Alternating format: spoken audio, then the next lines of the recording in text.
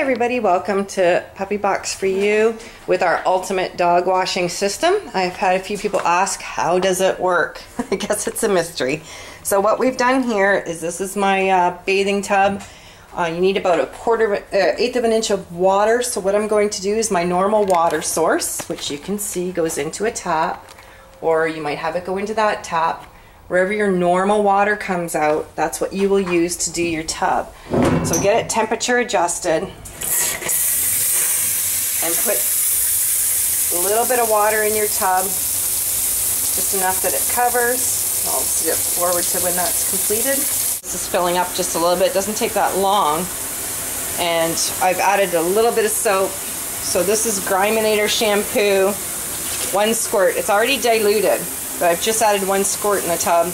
Do not use too much soap. I keep having to learn myself that cut back on the soap usage, which is great because I was having some allergies with my dogs and now I don't, because it just takes so little soap compared to when you just do it normally. So right now my tub is at a good height of water, more than what it needed to be. I'm shutting my water source off and I'm putting my recirculating ultimate dog washing system in place. Hopefully you can see that. And I'll get my dog. So I've enlisted the help of one of my little guinea pigs here. I'm not going to do one of my coated breeds just because they're already show groomed. So unfortunately I'll have to show you on a short coated breed, which we will see how the system works just to give you an idea. So you saw in the video how I've already added just a squirt of the Griminator shampoo. Dry dog, I'm going to show you. I'm stepping on the starter pedal right now, both hands free. This pump here is 4 years old that I'm using right now, this dog washing system. Maybe 3 years old. So you saw in an earlier video the amount of water that comes out. So this dog's going to get all soapy. And you really do have to learn not to use too much soap.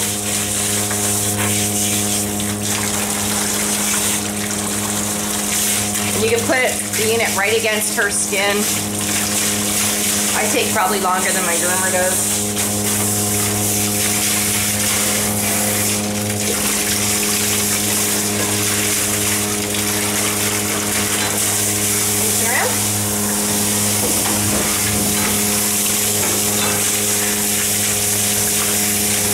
You can use your hands if you want to rub it in. You don't have to, just use the unit. Put your head right against the dog's thick coat and it'll get right in there. So right now my dog is soapy and wet. So what do you do now? That's what I keep getting asked. Take your unit away from your drain. So it's rinsing right now. Take your normal water source supply, which is with me is my shower nozzle. And I have a tap up here, normal tap. So I'm getting an outside water supply. And I've already got this temperature adjusted. And right now I'm rinsing the dog. If I wanted to do anal glands, which is something I do that not a lot of breeders do anymore, or sorry, groomers do anymore. There, my dog's done. I can do that simply after, very quick little spooch. If anything comes out, just rinse it, done. So the recirculating system, bath the dog in way under 5 minutes. If I feel like I want to do her again, no problem. Maybe I want to use a nicer smelling shampoo. My plug back in and just fill up my tub again. Make sure to have a nozzle in the tub. And it takes just a couple seconds to put the tub at water in the tub at a level, which will work.